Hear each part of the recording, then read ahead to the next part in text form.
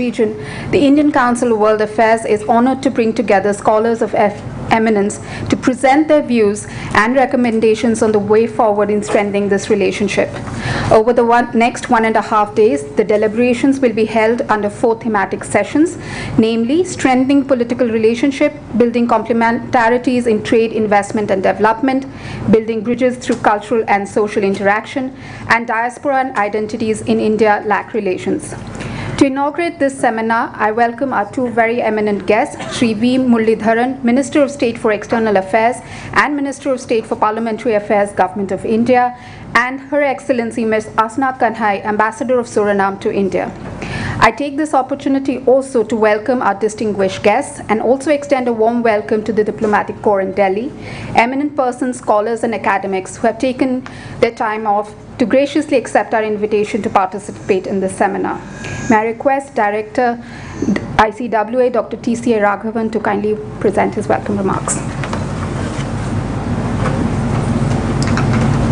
Good afternoon, Shri V. Muraleedharan, Minister of State for External Affairs and Parliamentary Affairs, Your Excellency Ashna Kanhai, Your Excellencies, ladies and gentlemen.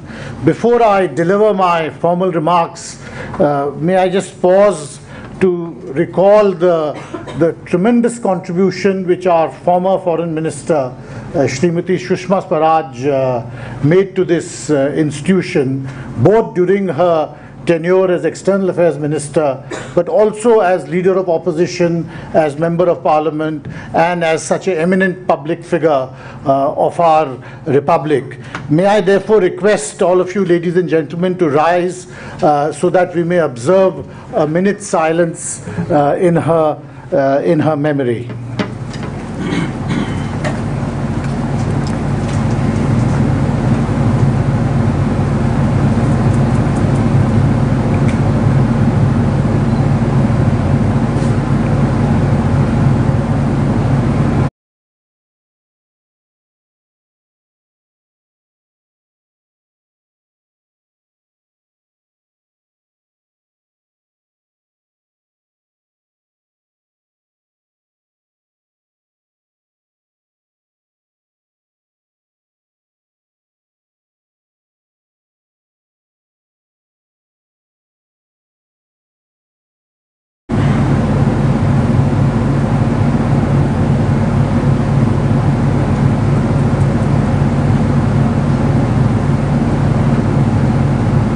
Thank you very much. Your Excellencies, ladies and gentlemen, we are delighted to have with us in our midst Shri V. Muraleedharan, Minister of State for External Affairs, and I am personally very grateful to him for finding the time to grace this occasion despite the intense pressure of official work, since he also holds the charge of Minister of State for Parliamentary Affairs. And as you are all aware, we have had a very hectic Parliament session. Shri Muraleedharan has been a member of the Standing Committee on External Affairs.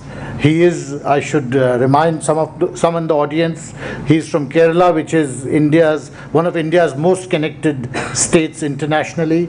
He is also a member of Parliament from Maharashtra, one of our most globalized states. We are confident that the ICWA would continue to benefit from his guidance in the future also, and he will also continue to grace our events from time to time.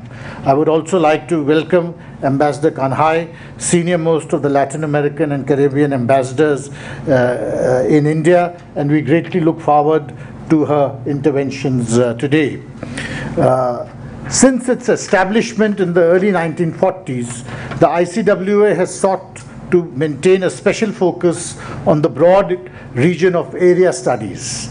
As a publicly funded think tank, we also endeavor to give to all our events a certain profile which is all India in nature.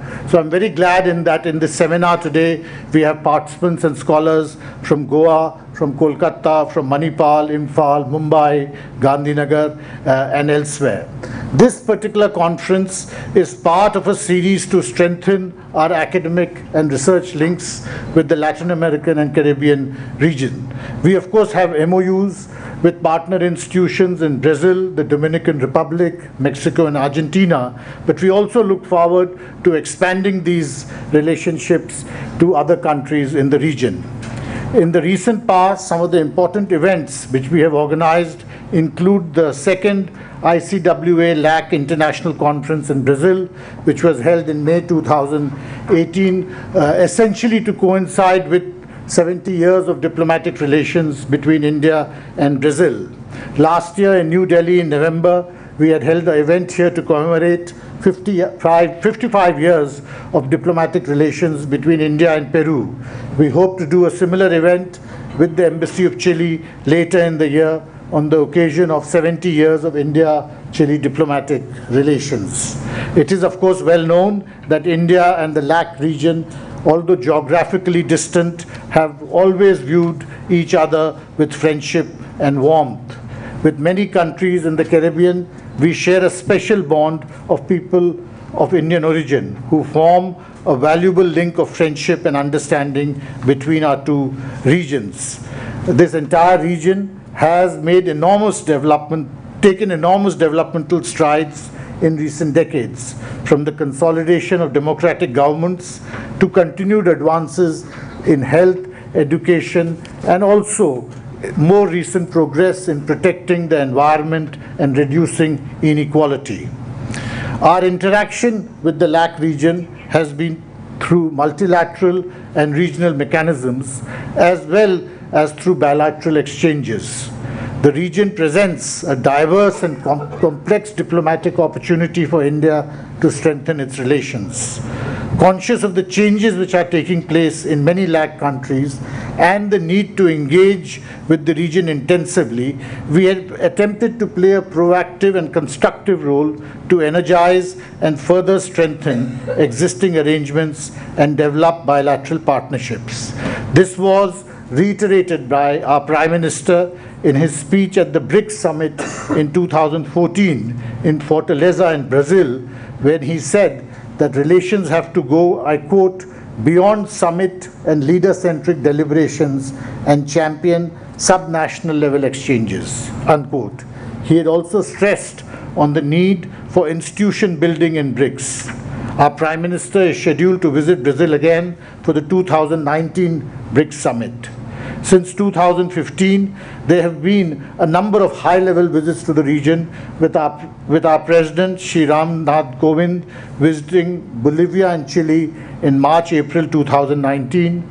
The Honorable Vice President of India, Shri Venkaiah Naidu, who is incidentally also President of the Indian Council of World Affairs, visited Costa Rica and Paraguay in March 2019 and Guatemala, Peru, and Panama in May 2018, along with Suriname and Cuba in June 2018. Prime Minister Narendra Modi had also visited Argentina for the G20 meeting in 2018. In India, we have had the honor of receiving a large number of visitors from the region. India and the Mercosur bloc, comprising Brazil, Argentina, Uruguay, and Paraguay, have stepped up efforts to expand their preferential trade agreement to make greater inroads into each other's markets. India wants to export more processed foods, more engineering goods, and a wider range of pharmaceuticals to the Mercosur. It is interesting to note, for instance, in 2016-17, we exported more to Mexico than to closer neighbors such as Thailand, Myanmar, Iran, or traditional trade partners such as Russia or Canada. As emerging political voices from the developing world, India and the LAC countries need to collaborate to bring in definitive changes to make international organizations such as the United Nations, the World Bank, and so on more representative and aware of the aspirations of the developing countries. Government of India initiatives such as Startup India, Skill India, Make in India, etc. are towards helping India shift from being dependent on the primary sector to the secondary and services sector. A similar path is being developed in Latin America and the Caribbean region as well. Renewable sources of energy have a priority for both India and the LAC countries. We have achieved considerable wattage through the solar energy program and the wind energy program. Latin America similarly has great expertise in renewable energy, including hydropower projects and biofuels. The other interesting phenomena, which I'm not sure whether we touch on in this conference, but nevertheless is of importance, is the El Nino phenomena, which is a cause of concern for the western coast of Latin America also, and affects Indian monsoons. It could therefore be researched intensively by both sides so as to improve responses and devise strategies for mitigation. We have an amazing variety and wealth of knowledge resources in spiritualism, yoga, movies, television, classical and popular dance, music, and of course, our abiding principles of nonviolence, democratic institutions, pluralistic society, which attract people from across the world. Indian classical dance forms, music and literature is popular in Latin America and the Caribbean region. A focus on increasing Indian presence in the region through cultural exchange programs should be encouraged, and we will have the opportunity during the course of this conference of interacting with the Director General of the Indian Council of Cultural Relations on these matters. I wish to conclude my remarks by again thanking Shri Muraleedharan for his presence here today, notwithstanding the many pressures on his time, and also thank all of you ladies and gentlemen, and of course all the scholars attending this conference for their participation today. Thank you very much.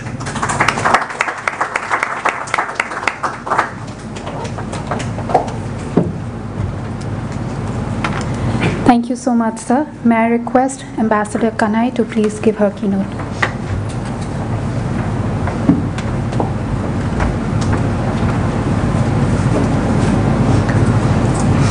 Honorable Minister of State, Shri V. Muraleedharan ji, esteemed Joint Secretary LAC, Madam Yojana Patel, Director General of the Indian Council for World Affairs, Dr. T.C.A. Raghavan, Coordinator of the GRULAC, High Commissioner David Pollard, dear ambassadors and high commissioners, esteemed dignitaries and academicians, ladies and gentlemen.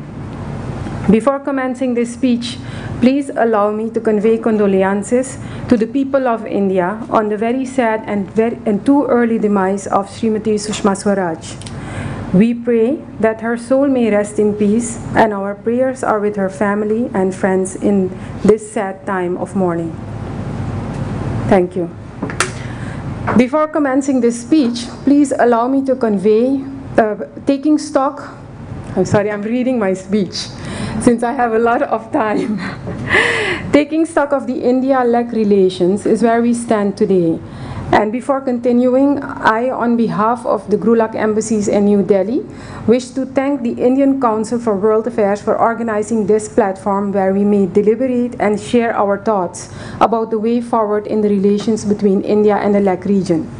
Fortunately, I had participated in the first conference on India-LAC organized by the ICWA in July 2012, and I remember how lively the discussions have been on an India-CELAC bond.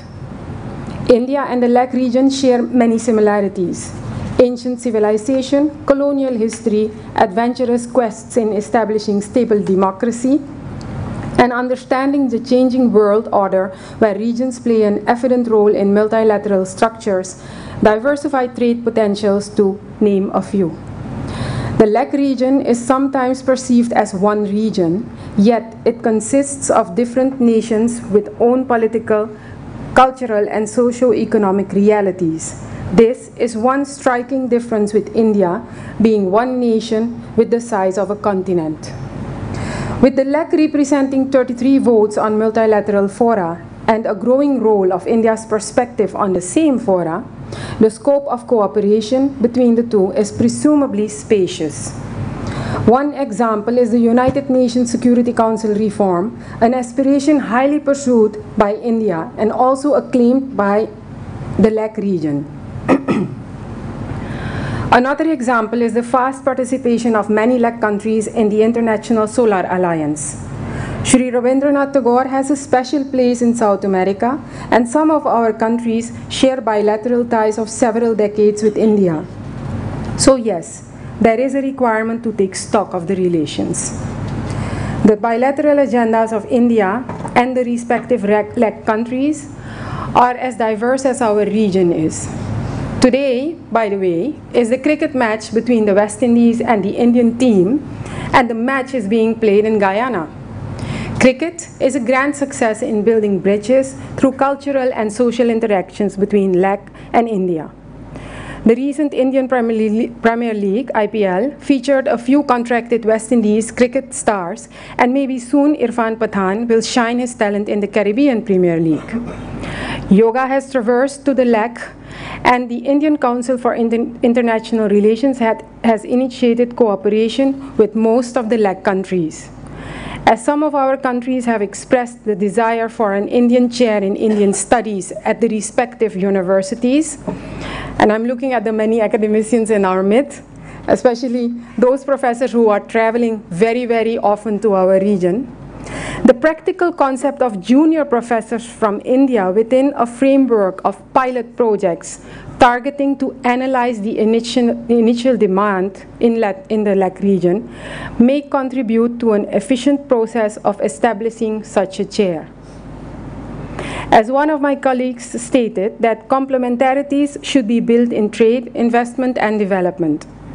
My colleague continues by saying that the LAC region represents a great investment opportunity for Indian companies, and strategic alliances should be created for investment in sectors like pharmaceuticals, 2- and 3-wheeler automobiles, and information technology.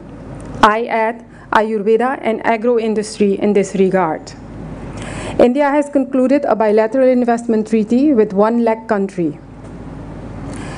One country is currently in the final stage of concluding a bilateral trade agreement, and another country is pursuing a PTA. I'm not touching upon the Mercosur-India PTA, which was already mentioned by Dr. T.C. Raghavan. The economic relations between India and the LAC are growing with fast pace. Yet, the trade is between India and a limited number of LAC countries and is mainly focused on the extractive products, followed by agricultural products.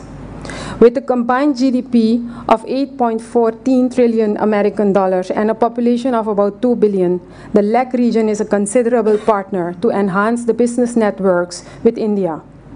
In the area of mutual investments, some success stories like Mahindra, having more than 100 dealerships spread over more than 10 Latin American and Caribbean countries, and Glenmark, having moved from sole supplier to also setting up a manufacturing plant, as well as the Brazilian bus manufacturing company Marco Polo venturing into its entrepreneurship in India, are worth mentioning. The cultural differences in the respective markets and the costs of trading due to the distance between India and LAC are challenges. Enhancing business networks between the respective LAC countries and India is thus an evident requirement. Sectors such as mining and energy have to be seen as pillars of the relationship for the future. Some countries have a fast availability of natural resources. One example is the lithium triangle, which is located within Argentina, Bolivia, and Chile. Tourism from India to our region is growing. Food security is also a key pillar that will strengthen in the future ties in India. Former Indian Prime Minister, the late Shri Atal Bihari Vajpayee ji, has strongly initiated a serious interest in the Indian diaspora, and the LAC region has both categories, the persons of Indian origin and the non-resident Indians, the NRIs. We know about the many Sindhi and Punjabi families who have settled in Latin American countries, contributing to the NRI numbers in the region. The persons of Indian origin in the Caribbean countries is a substantive part of the country's populations, and the amount of OCI cards, that's the Overseas Indian Citizenship card, is widely applied for, especially by the younger generations of PIOs. The magnetic force of the Indian diaspora is clear. It's a dream come true for the former Prime Minister. And the participation in the Know India programs, a facility given by the government of India, is growing. PIOs in the Caribbean strongly believe that they are citizens of their respective countries, recognizing India as the land of their roots. They may not wish to be part of a pan-India ideology and at the same time preserve their ancestral heritage with Bharat. हम लोग भोजपुरी भी बोलते हैं LAC region में. Recent presidential and vice presidential visits from India, as Dr. T.C. Raghavan mentioned, to various countries in the LAC region has once again showed the sincere ambition and concrete political will of engagement between India and the LAC region. I voiced the request of the Dean of the GRULAC, the Ambassador of the Dominican Republic, who is the justified Dean of the group, as he wishes to see more resident Indian diplomatic missions in the LAC region. And in addition, I wish to add that regular ministerial consultations may be considered to take place between the Indian government and at least those LAC countries who have a resident diplomatic mission in New Delhi. To close my speech, I wish to recite Sant Kabir when he charms our intellect with an evergreen poem. कल करे सो आज करे सो अब, कल में प्रलय होएगी, बहुरी करेगी कब. I'm not done. Just one sentence. There's a substantial stock in the India-LAC relations. Let's not get stuck in stock. Yes, there is substantial stock. I wish you a successful conference. Dhanyavad.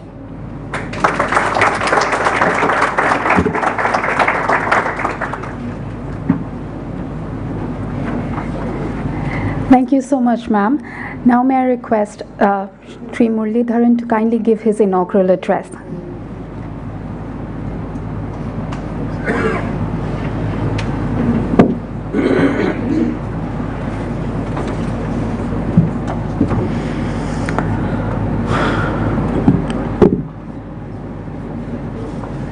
Excellency Ms. Ashna Kanai, Ambassador of Suriname, the Director General of ICWA, Shri TCA Raghavan, Excellencies, Ambassadors, academicians, other participants, Namaskaram to all of you.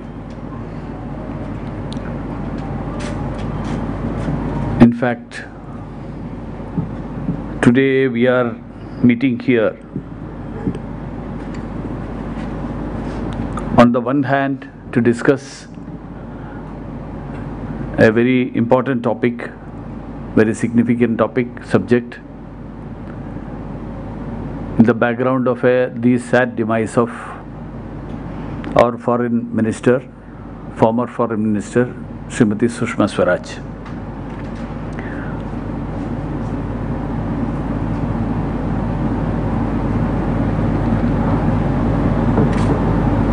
ICW has taken a very significant topic with the discussion table with comprehensive subjects covering all aspects of India's relationship with Latin American countries. I was going through the various topics being covered in the coming 1.5 days.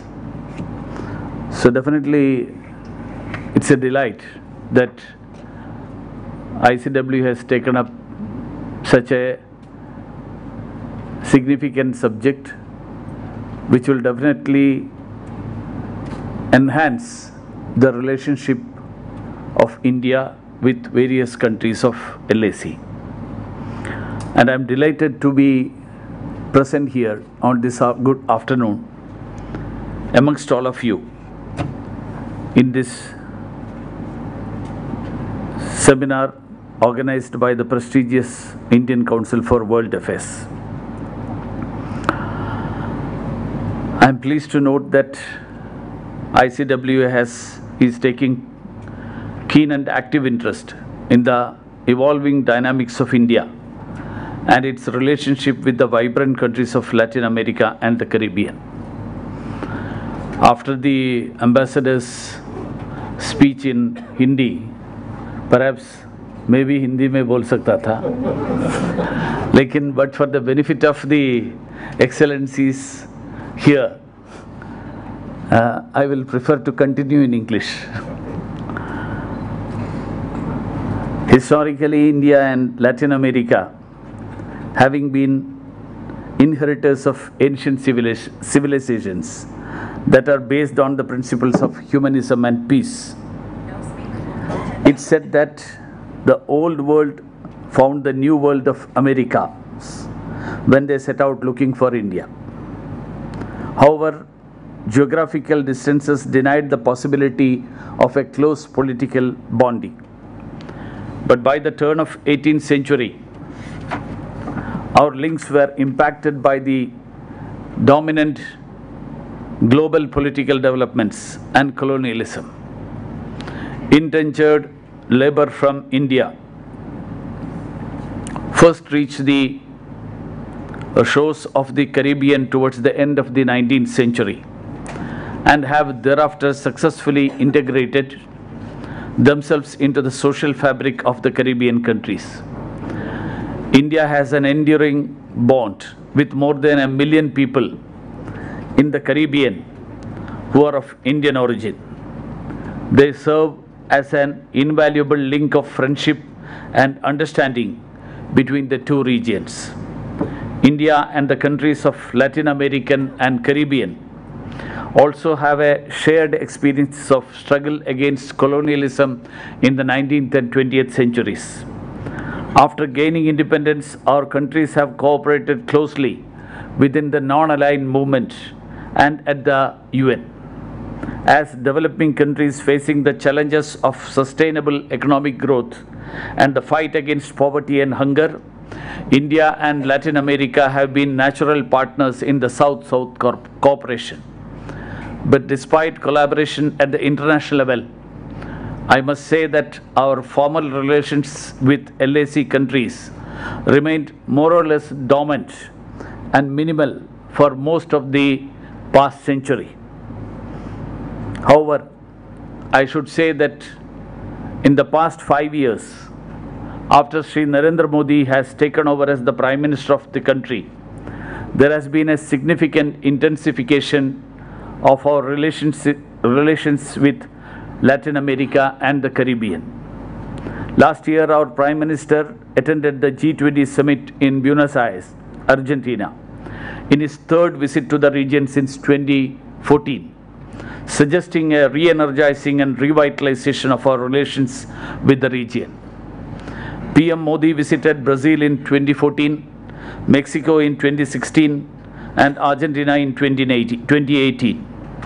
The last 5 years have witnessed other high-level visits as well, including Honorable President of India's visit to Suriname and Cuba in 2018 and Bolivia and Chile in 2019. Honorable Vice President of India visited Guatemala, Panama and Peru during May 2018 and Paraguay and Costa Rica during March 2019. Apart from these high-level interactions, there have been ministerial visits to each of the 20 LAC countries in the past 5 years. Such a sustained and intense engagement has never happened before in the history of our relations with the LAC region. This newfound momentum is an acknowledgement of the fact that India increasingly views LAC countries as a very significant partner in its own economic growth trajectory, especially in context of our food and energy security requirements. It's also evident that despite the region being geographically distant with comparatively poor connectivity, our relations have remained close, warm and cordial.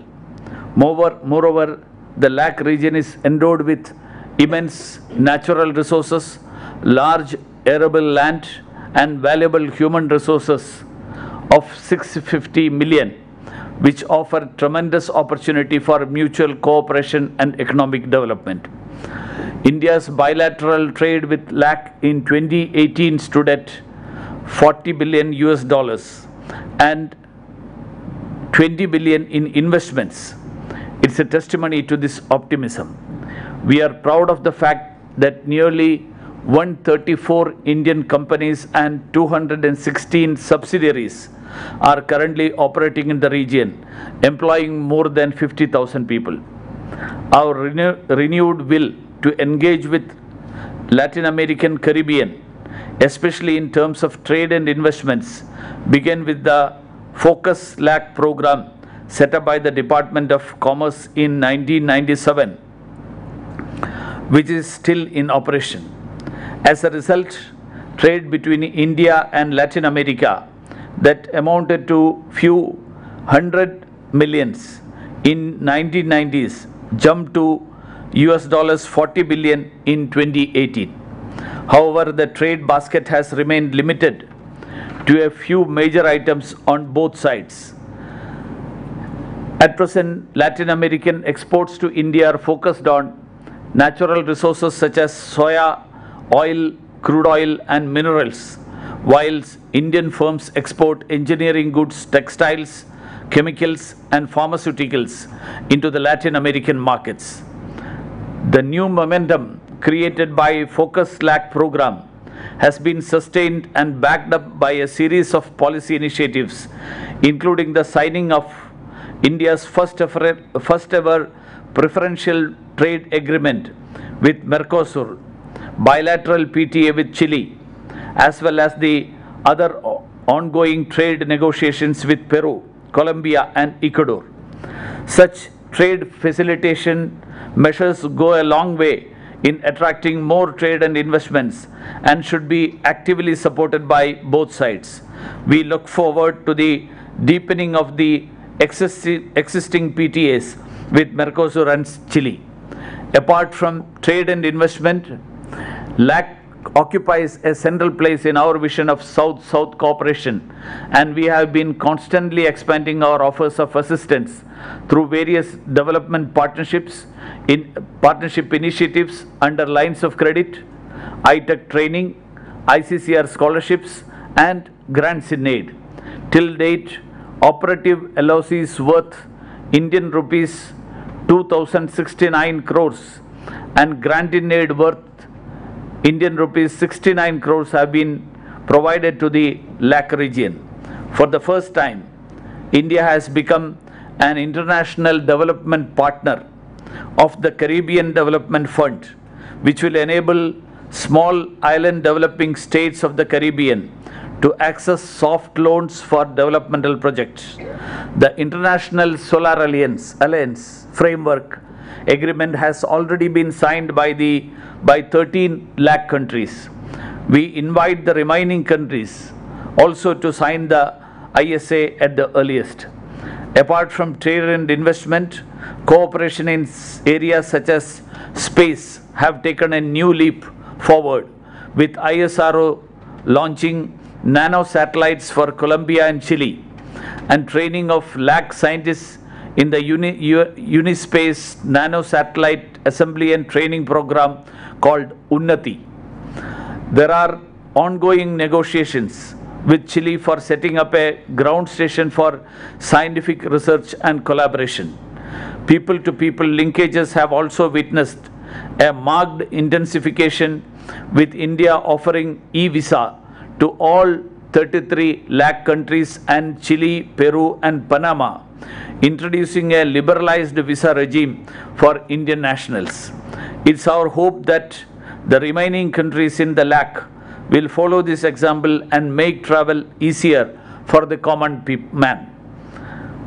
The past 5 years have witnessed a new blossoming of our engagement with the million-strong diaspora in the Caribbean. It's with pride that we witness and acknowledge the contributions of people of Indian origin to their countries, especially in Trinidad and Tobago, Suriname and Guyana. A first monument dedicated to the arrival of Indians was inaugurated in Guyana this year. I must mention the enthusiastic and notable participation from Caribbean countries in the first PIO Parliamentarian Conference in 2018, the yearly editions of the Pravasi Bharatiya Divas and the Kumbh Mela this year. It's of immense satisfaction for us that LAC countries have enthusiastically participated, as mentioned by Her Excellency, the Ambassador, in the International Day of Yoga since its inception, and have welcomed India's initiative for the well-being of humanity. Similarly, Ayurveda is steadily finding a receptive audience in LAC, and I hope that this will lead to further collaboration with our partners. I believe that without a deeper people-to-people interaction, our bilateral relations will remain limited and circumscribed. I conclude my remarks by reiterating India's commitment to strengthening its dynamic relationship with countries of Latin American and Caribbean, especially in the field of trade and investments, science and technology, culture and people-to-people interaction. I also would like to thank ICWA for organizing this national seminar and wish all participants a successful deliberations in the coming days. Thank you once more.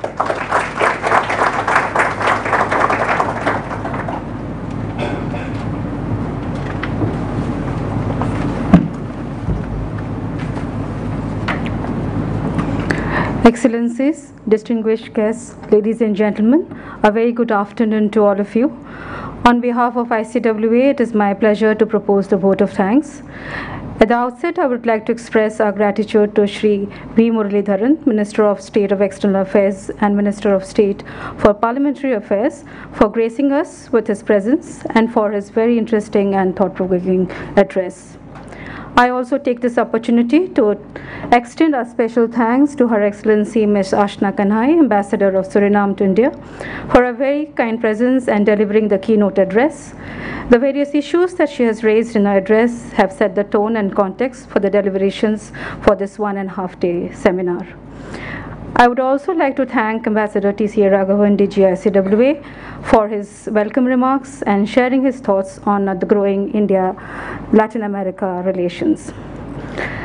I would also take this opportunity to express our sincere thanks and welcome all our distinguished panel of speakers from Delhi and across the country to this national seminar. We are also thankful to all the participants, distinguished participants in the audience here, for having accepted our invitation and present here, and we look forward to your active participation in this one-day seminar. Thank you once again. We now conclude the inaugural session. We straight away move to the first session with a 5 minutes break. Thank you all.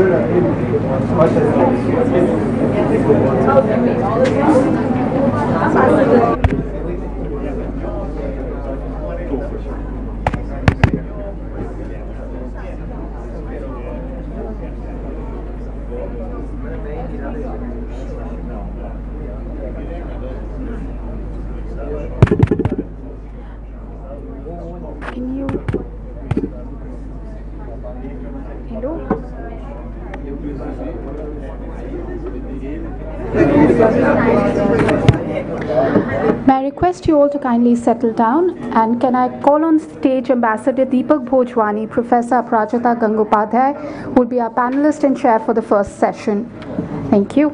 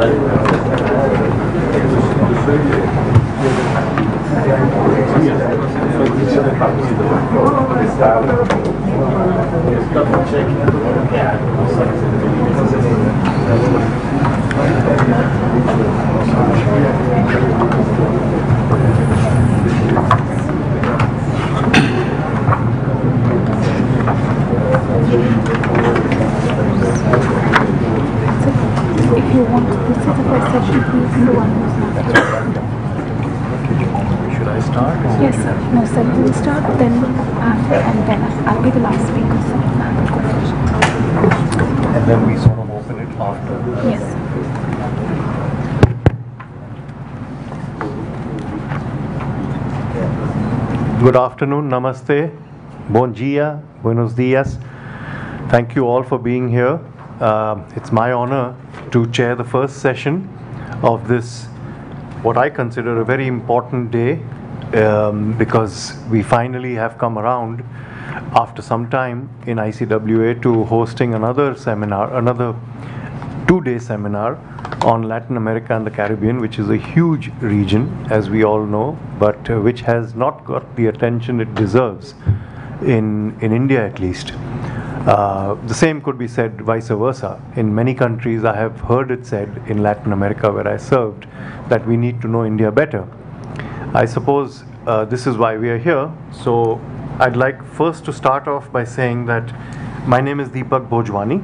I was in the Foreign Service and I had not just the pleasure but the honor of serving in different Latin American and Caribbean countries and getting to know them, making lots of friends. Came back and everybody thinks I have to pay for my supper. So here I am introducing, unfortunately I cannot introduce Dr. Ravindranathan of Manipal University because apparently he missed his flight and won't be with us. I hope he'll join the sessions tomorrow.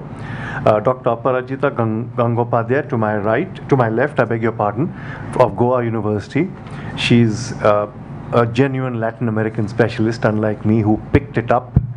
And Dr. Stuti Banerjee to my right, research fellow of the Indian Council of World Affairs, who also I have known for a few years and has also done a lot of work on Latin America. I won't go into their bios or anything like that, and in fact they are the principal people who will be talking and giving us their learned views. I'd just like to say a few words. Since we don't have one panelist, I have some time and I can take this luxury of being an ex-diplomat, and so I don't have to be diplomatic, but I promise I won't go beyond the bounds of what is considered diplomacy. My experiences in Latin America over 12 years of my career led me to realize what an incredible part of the world India still has to get to know. And it literally is a part of the world that is least known to India and to Indians. But to those Indians who do know it, there's such a fascination that people have stayed behind. People's monuments exist, Gandhi, Tagore. There's literature that has not just been written between India and Latin America, but has been translated into regional languages. We have such an incredible amount of depth in India and of course in Latin America also. I mean, I will not go into the number of institutions all over the continent, all over the South American continent, in Mexico and in the Caribbean, that exist as testimony to the exchanges that have taken place over centuries, 2-3 centuries if I'm not mistaken. You've all heard very, very pointed expositions and details about what the relationship consists of. Now, first of all, I think we need to also consider that Latin America and the Caribbean is not just a region, it's a part of the world. It's an agglomeration of regions, really. The Latin American and Caribbeans realize that. You have the Caribbean, which has its distinct identity, colonial history also, but later independence. You have Latin America in many parts which achieved independence over 150 years before India did, almost 150 years before India did. So you have this incredible number of countries, almost 20 countries, that have come out of an experience where foreigners ruled them. They have imbibed that particular experience and that ethos and even that ethnicity. And they have continued living in a region which has today taken on its own color, its own meaning, and its own civilization. The Latin American civilization is like no other. And if we confuse it for the European or any other, then we don't know what it's all about. I would advise all to visit to find out what Latin America really is all about. It's not just Spanish. That's what we tend to think, because the language is what it is. It has its own ethos. It's a civilization in its own. It also has its own political economy. Its political history is rich, it's diverse. And there, I must say, we had the good fortune of having Pandit Jawaharlal Nehru, who, whatever you may say about his subsequent politics in India and the region, had the foresight in 1927 when he attended the Conference of Oppressed Peoples in Belgium. It was a leftist conference, and you had a lot of very left-wing leaders and representatives of Latin America who were there, apart from others, of course. And Panditji then, from what I read, came home with the conviction that, look, we have so much in common with Latin America. We are colonized. And it wasn't just a label, it wasn't just a mantra that we've lived through colonization. What he really meant was that we peoples in India, of course in Africa, and in some parts of other parts of Asia, but in India and Latin America have gone through this crucible of creating a civilization out of the fire of colonialism. We have so much in common. We must therefore share what we have in common. At that time, of course, there was this revolutionary fervor in India and abroad, and so it tended to be a little bit leaning more towards the anti-colonial accent, which is understandable.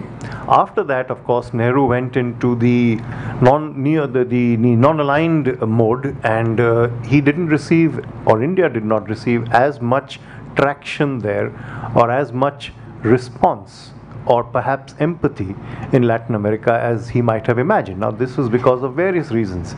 There were histories of political development and political events in Latin America that perhaps led the governments over there to think that no, non-alignment isn't for us. We need to be on this side or maybe on that side. So the first non-aligned conference was only with Cuba as a member.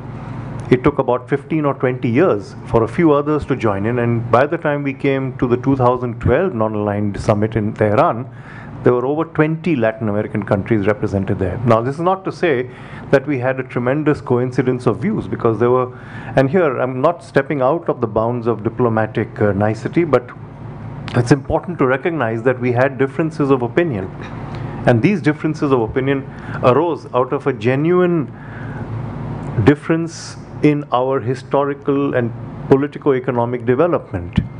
Latin America had a tremendous bond with Europe, not just political, but also economic, social, cultural, and so on, and much more so in the by the mid-20th century with the United States. So there were certain compulsions, perhaps. There were compulsions for, compulsions against, but by and large, the compulsions of Latin America did not coincide with those of India always. We see in the case, for instance, of Kashmir, the UN debates. We did not always get Latin American members on the Security Council to vote with us on some matters. 13 Latin American countries did not want India on the Korean Peace Council, for instance. Now, there's various reasons, and there's no illusion that I'm wanting to take up out here. What I'm wanting to point out is that despite the incredible difference of backgrounds, the confluence between India and Latin America that took place, in my explanation at least, I'm sure academics might have more refined way of putting it, but this confluence that took place, in my opinion, let's put it this way, politically, say around the mid-20th century, for want of a better reference, led into this incredible. Okay, I want to give you, I do have a little time, don't I? I want to give you this example. If you go to Latin America, you must visit, of course, the Amazon, and you must visit, if possible, Venezuela. There are two places, one in Venezuela, one in the heart of Amazon in Manaus, where two rivers meet. In the case of the Amazon, it's the Solimões and the Rio Negro. The Solimões comes in from Peru and is brown. The Rio Negro is black because it has a chemical composition within Brazil. These two meet, and for miles, several miles, I didn't get to go all the way, the waters do not merge. There are two different color streams. In the same thing in the Caroni in Venezuela, two rivers that come together, one black, one brown, and they keep going this way. Eventually they merge. This is perhaps symbolic of what has happened between Latin America and India and continues to happen, because we have a shared destiny in the flow. We are both regions that have people in need of development, in need of integration into our own societies. Let's be honest. India is a society that is evolving. We as a community have found our nationality, but we are still finding our nationhood, as we see in the newspapers or wherever we look. The same thing I found in Latin America. Of course, when I talk of Latin America, I talk of the entire region, and therefore Latin American integration, which has started taking place fairly recently, after Aladi and after UNASUR and now with CELAC and so on, is still a work in progress. Most Latin Americans feel fairly integrated and they move around and so on. It's getting easier, but it's not as easy as it looks, or it's not as monolithic as it looks. So we have this phenomenon where India, as a single national entity, a single polity, is trying to deal with a multitude, 34 nations of Latin America and the Caribbean, and we don't know how to do it because we are not a China, which is a very determined kind of political entity and diplomatic and political entity. And so if they do something, they'll say, okay, we'll have this meeting with CELAC every year, and they do it. We decided in 2012 with the Troika of CELAC, which came here, and in fact they came to this very room, and soon after signing with our foreign minister a nice statement of intent to meet every year at the foreign minister level, etc., etc., and look where we are. Once in a while the foreign minister found time to meet with the CELAC Troika, or now the Quad in New York, and it's not been possible for us to follow up. These things happen. Let's not blame anyone, because I was in the foreign ministry and I'd hate to think that I botched up my work. I know that the Joint Secretary Latin America, who unfortunately had to leave, is a very hard-working person. The Latin America division in the Ministry of External Affairs is sorely under-equipped, as are most divisions, but particularly Latin America. Imagine 34 countries with 4 officers. And it's unheard of. And the missions, 14 missions against 20 Latin American missions here. And those missions also, I mean, I've served in a lot of them. They're not adequately equipped. We don't have the language expertise. We are at fault for not preparing ourselves to learn about Latin America. So this is where we come to events like this, to teach ourselves, to hopefully learn and to impart to those younger than us that look, it's time we started, and especially with the universities, because that's where it all starts. And hopefully that's where it also will end eventually, when the cycle comes full. That the universities will not just create those minds and inspire those minds who will do the research, who will carry on this effort of forging links, but they will also create those professors and analysts and academicians who will eventually write, who will transcribe, who will record, and who will teach what we should know and what we have done. Without further ado, I'd like to go to Dr. Aparichita Gangopadhyay. Thank you for bearing with me, and I look forward to listening to what these two ladies have to say. Thank you. Good afternoon. Let me begin by first thanking the Indian Council of World Affairs for providing me this opportunity to come and speak all the way from Goa, where we are doing a lot of determined hard work in Latin American studies. And I would also like to take your indulgence, because I have just recovered from a viral, so my throat is almost recovered, but it may give little trouble, so please bear with me. After this very lucid and very poetic presentation by Ambassador Bhojwani, I think mine is going to be very, very dry and very, very, I don't know. So anyway, I'll try. Almost 3 years ago, a lot of us here met in this very room in an international conference that discussed India-Latin America relations. And thus, it is the right time here to take a stock of what we had talked about and how far has this relationship grown and developed over the last 3 years. The recommendations had included a whole menu of options to strengthen relations ranging from political to economy, from social and cultural. Some of the highlights, and I think there are like 6 or 8 pages of recommendations, included improved status of economic and trade relations between the two sides, along with the need to prioritize certain areas of cooperation like economic integration, the SMEs, education, and trade facilitation. Certain areas of collaboration were also identified, which included agriculture, energy technology, and a common voice on climate change. It was also reiterated how both sides have made significant impact on each other through literature, culture, philosophy, and spirituality. The emphasis on Indian diaspora was discussed at length. At this juncture, therefore, an examination of India-LAC relations needs a paradigm that revisits them at 3 different levels. And I have tried to put these 3 levels as bilateral relations between India and some of the select Latin American countries of the region. Secondly, India and the region as a whole, that is political, economic, cultural, and other exchanges. And finally, India and the region in the global arena. For the first 5 decades, India-LAC relations had not moved beyond friendly and cordial. A number of reasons have been listed for the status quoist nature of the relationship, from ideological differences, geographical divide, linguistic incompatibility. In the words of Pandit Jawaharlal Nehru, and I quote, "Geographical distances translated into distances of the mind." However, cooperation and support between the two sides was visible on issue-based agenda, be it the creation of the new international economic order, critiquing the US intervention in the Third World, solidarity for Argentina in the Malvinas Wars, among others.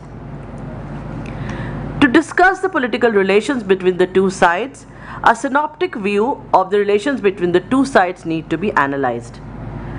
While Jawaharlal Nehru may have been the first Indian head of state to visit the region, it was the visit of Mrs. Indira Gandhi that was considered a significant landmark while studying the trajectory of this relationship. She called the countries of the LAC as India's natural allies and visited some of the large countries of the region and called for both quantitative and qualitative change in the relationship. The delegation of businessmen and others who accompanied her and the FICCI delegation that immediately followed her trip highlighted the various challenges that were needed to be overcome to make this relationship a productive one. In fact, in the past, many countries of the region had not welcomed the various foreign policy postures of India that India had undertaken immediately after independence, be it the Kashmir issue, the liberation of Goa, the action over Hyderabad, among others.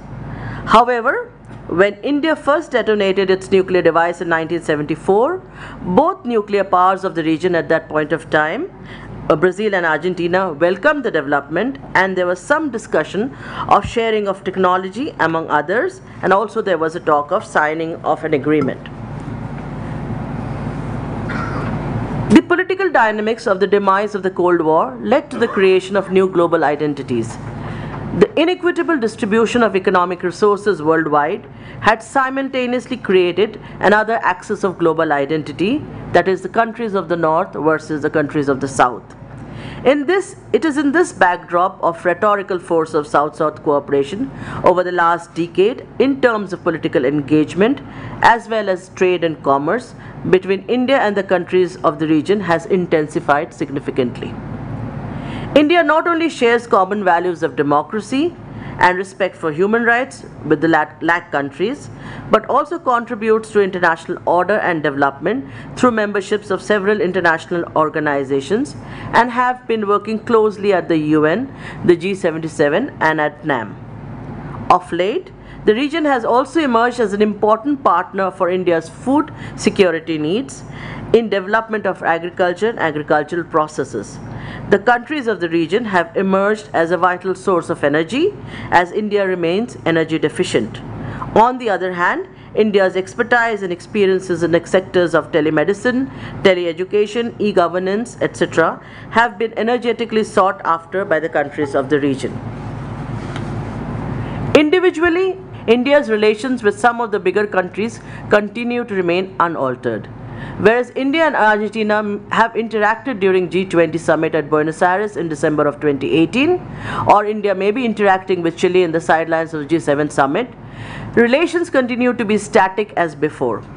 Probably the two countries that deserve mention here are Brazil and Mexico. India's partnership with Brazil in IPSA and the BRICS has also emphasized and strengthened the South-South cooperation idea, with both sides cooperating at times, coordinating their policies on various issues of global agenda at the G4 and the G20. However, the recent disinterest shown by Brazil and the stagnation of India-Brazil relations speaks volumes. India's overemphasis on Brazil being the interlocutor for South America seems unfeasible in present circumstances. Trade also between the two has declined in the recent past. Mexico has emerged as the other significant yet potential partner for India, especially after the visit of Prime Minister Mr. Modi there. Trade relations seem to have boosted, but any deeper engagement with Mexico is yet to materialize. The recent visits by high-power Indian dignitaries like the Indian President Shri Ramnath Kovind, the visit of the Vice President of India, Shri Venkaiah Naidu, and others to the various countries of the region, as well as Mr. Modi's visit to Brazil and Argentina, have allowed the relationship to be refocused on positives and potentials for the future. However, the demand by the countries of the LAC for greater political engagement seems to be missing. Mr. Modi's visit to the region could have included visits to countries like Chile, Colombia, and Peru. As they are called, the Pacific Pumas, would mean access to Pacific to begin with, as well as some of the countries of major countries in Central America and the Caribbean. Such an initiative seems to be totally absent in the current India-LAC relations. Relations therefore remain largely lackadaisical and follow the old traditional path. A cursory study of India and the region speaks of certain positive developments, especially in the field of trade and commerce. It began with Focus LAC of the Government of India initiative, which brought back the focus of India's trade and commerce with the region. Trade figures have boosted from $2 billion in 2000 to $36.3 billion in 2016-17, along with investment of $12 billion, which was mostly invested by Indian companies in the region. Despite this rise of trade between India and the region, in 2017 and 18, only 5% of India's trade was to the LAC region. In the same period, trade with India of the LAC region was only 1.8% of total LAC trade. India is in the process of signing the PTA with Mercosur and Chile. Currently, PTA talks are also being negotiated with Mexico and Peru. Despite this, and two other things need to be mentioned. One is, of course, the Inter-American Development Bank's report in 2011 and the CEPAL report of 2011, which said India-LAC, Opportunities and Challenges for Commercial Relations and Investment, have both projected India as a viable trade partner for Latin America and the Caribbean countries. These investments and enterprises have not only provided employment for local populations, but also helped impart them with skills that will benefit the society in these countries as a whole. However, the disturbing issue here remains the slow pace and often dormant nature of India's relations with various regional groups, be it the Pacific Alliance or India's relations with Mercosur. In both cases, somehow they are yet to take off, and there appears a sense of indifference on both sides. Also, it is evident that all these economic successes of Indian companies in the region is essentially the outcome of private enterprise and not so much a government initiative. When we look at India and LAC countries together at the global arena. India and LAC are well positioned to contribute to shape the global commons. While much of it tends to be on India-Brazil through BRICS, the transcontinental framework, or through the coalition of the willing collectives like G4 and G20. However, it is important to elucidate the cooperation on broader multilateral democratic forums too. India and LAC are strong votaries at the UN, SDGs and MDGs and are collectivizing to bring breakthroughs for a better way of life. Of late, India has been working towards improving environment and keep to its commitment on climate change. Both sides have reiterated their commitment to climate and change and using sustainable development practices. The recent initiative by India, the International Solar Alliance, proposes trans-regional solar cooperation towards equitable and just global clean energy arena. Many countries of the region, we were told I think 13 countries from the region are members of this alliance and are trying to find common grounds of technology sharing and best practices. Participation of civil society and private sector is also needed for the required incentivization. Moreover, to follow the SDGs and MDGs laid down by the UN, there will be need to synergize India-LAC cooperation in energy, agriculture and technology. Energy efficiency could be achieved by IT and clean technologies that comply with ideas and policies laid down under sustainable practices. Going beyond the much discussed scope of cooperation in conventional energy, energy security and food security, other areas like tourism, eco-tourism and historical tourism, Latin America and the Caribbean region is home to great civilizations and cultures and have been very successful in maximizing its culture to attract tourists around the world in enormous numbers. India could learn some of these best practices in this arena and use it sustainably in their own tourism sector. Instructive urban renewal lessons, dramatic transformations in city development processes, especially how the city of Medellin in Colombia has been transformed, could be another such initiative that could be examined by India. The global south is no longer the consumer of technology. India and LAC regions have emerged as pioneers of technology, not in the league of high-ended critical industrial and security technology. Rather, India is a leader in civilian space sector, cutting-edge technologies in many strands of knowledge-driven service sector industries, whereas Latin America and the Caribbean is a pioneer in alternate fuels, ethanol Brazil, renewable energy Chile, ecologically conscious sustainable development, Costa Rica aiming for a carbon neutral status by 2021, potential in application involving rare earths, Chile, Bolivia and Argentina in the lithium triangle. They are critical ingredients to power the electric mobility transformation.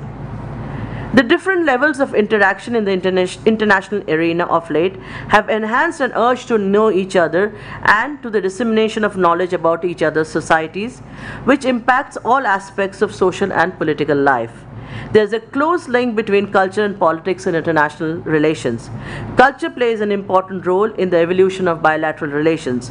Identity is equally important in global engagement because it acts as a defining feature among multiple players and determines the nature of ties in the global arena. India is a cultural giant. Its cultural and civilizational richness and variedness has made it a power to reckon with.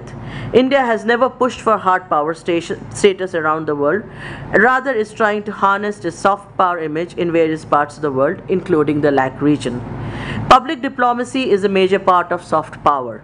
Whether it was the support from the LAC region to call June 21st as the International Yoga Day, or the popularity of Indian spiritual leaders like Shri Ravi Shankar, or the practices of Ayurveda, or even the impact of Bollywood, Indian cuisine or textiles, which are immensely popular in Latin American Caribbean region. Indian spirituality and philosophy has always drawn people from the region to India. India can influence governments and civil societies in the region, especially since India has always looked as non-threatening with no historical baggages of the past.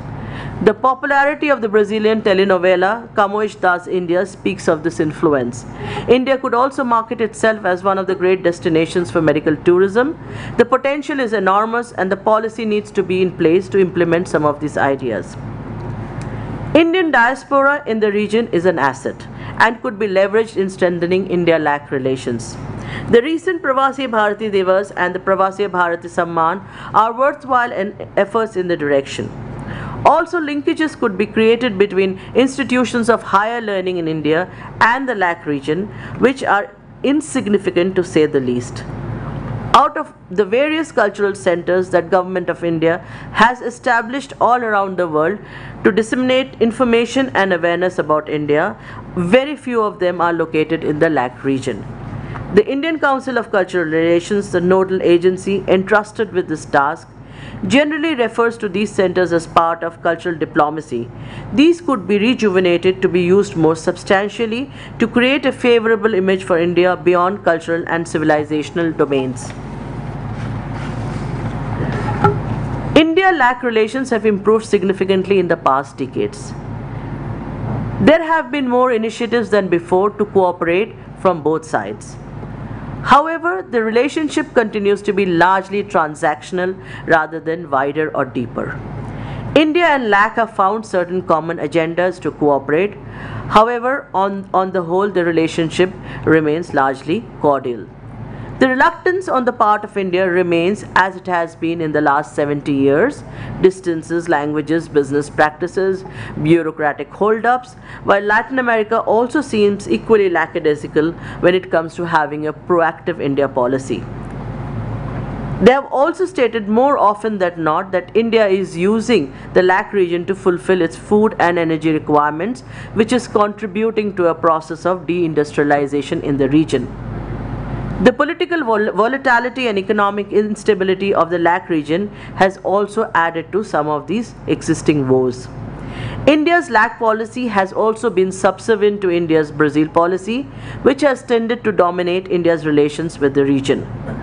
Lastly, the move to enter LAC region has been largely a private enterprise, and it is only in the recent times that Government of India has shown support in these ventures there. Thank you.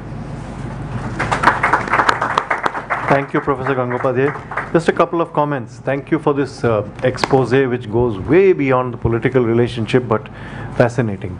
I'd just like to comment on a couple of sort of matters that you went into.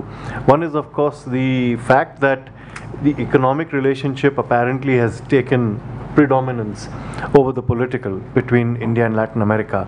I'm wondering whether this is because of the difficulty of maintaining a political dialogue, sheer political ineptitude or laziness, call it what you want, on whichever side, or is it because we have had other priorities? In the case of India, of course, I'll leave it to others to explain how they see it from the point of view of Latin America. That first. Secondly, you have pointed out that we seem to be very Brazil-centric, or have been very Brazil-centric in our approach to Latin America. My own view is that we've been looking at Latin America politically through very bilateral sort of lenses. Of course, Mexico, which you yourself mentioned, has become also fairly salient in our political exchanges, although you would see that even with Mexico, while we have certain coincidences, we also have differences of opinion, and they can be fairly serious, whether it's a multilateral issue, the nuclear issue, for instance, and so on.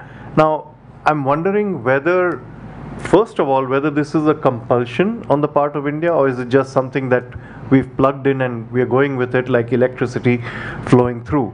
Or can we genuinely find a way of getting out of this unique syndrome of making Brazil our unique interlocutor? Because let's face facts, Brazil is the one country, and without any prejudice to any initiative by any other country, that has responded in terms of how to structure, whether it's a regional initiative, whether it's a multilateral initiative. IPSA, for instance, was born in Brazil.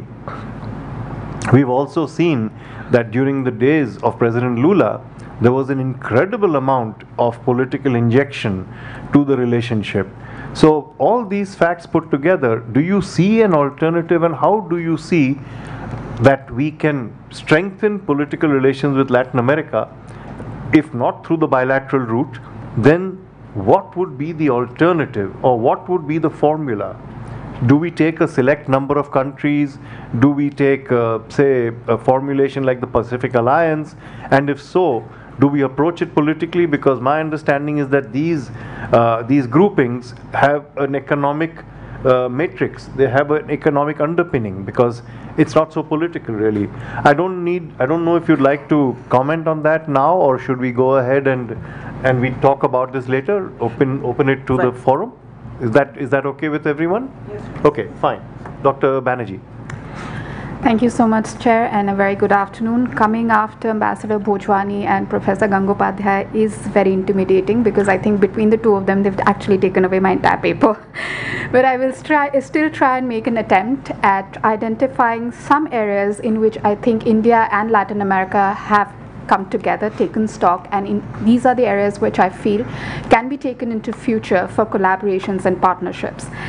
And these areas I have identified largely because I feel that India and Latin America and the Caribbean region, the countries here and India, have very similar aspirational goals, and they also face very similar challenges, especially what I feel in the areas that I've identified. The first one for me is health. Now, health is a very fundamental human right and a global social goal, and it pertains to the realization of basic human needs and for a better quality of life.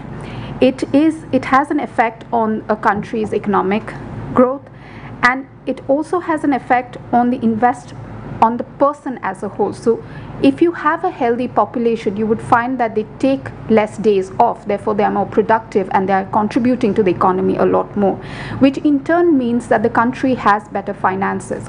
Now, this can be projected in two ways. One could be to improve the healthcare system within itself and to encourage people to lead a healthy life, which in turn would lead to a cycle where they would be more healthier and more productive.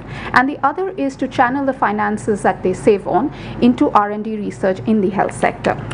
So this, I feel, is one area where Latin American, the Caribbean region countries and India face similar challenges. They want, both the countries in the region as well as India want to provide good quality education and health access to their population, but face challenges in providing essential medicines. There is a scarcity of doctors, which kind of create a bottleneck. And then on top of that, you have people who have there is very little dissemination of knowledge in terms of healthcare, especially in India.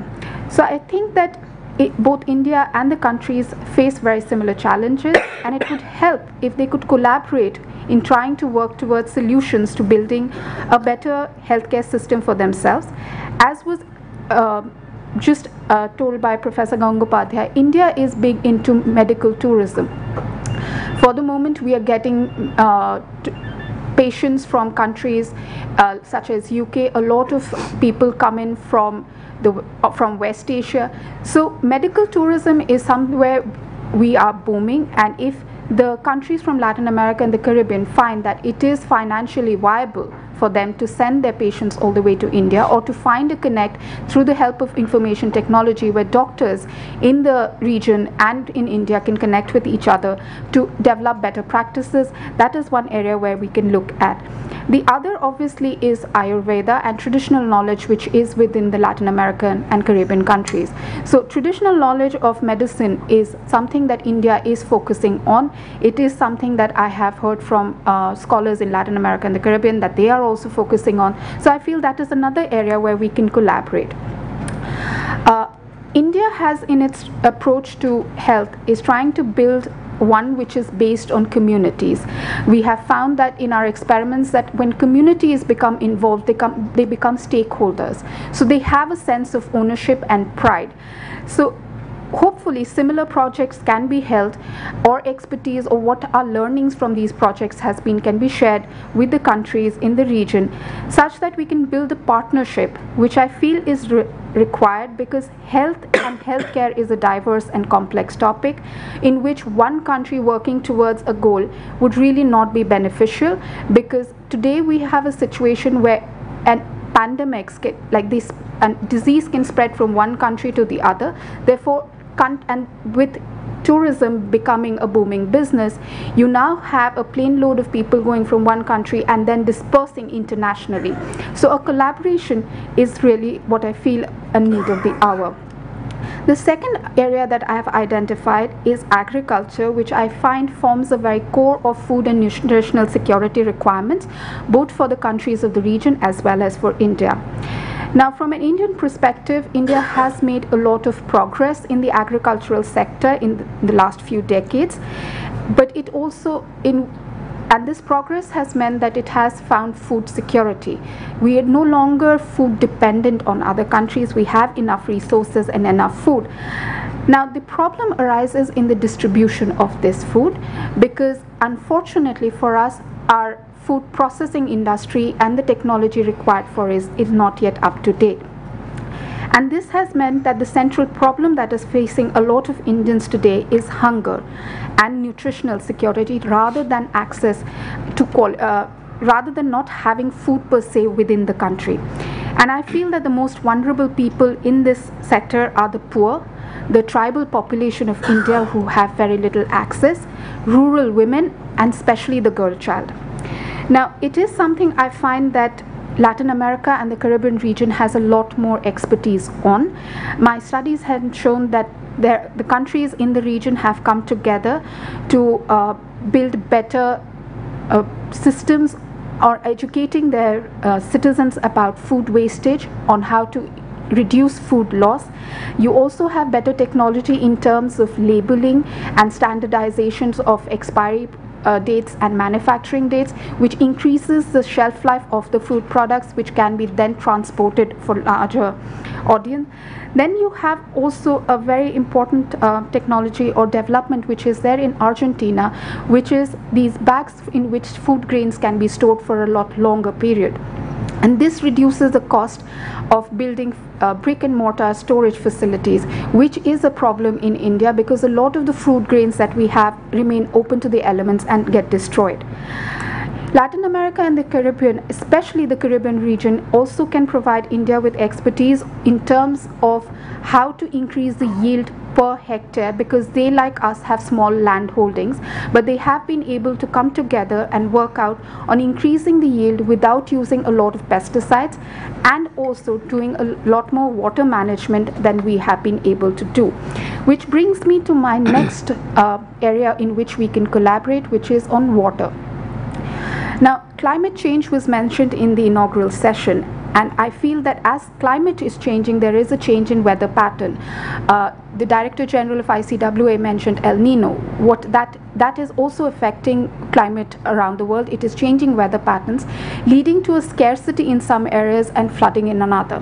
Now, Indian agriculture is largely dependent on the monsoons. With the monsoons now shifting pattern, you have the sector now dependent on groundwater levels, which are reducing drastically.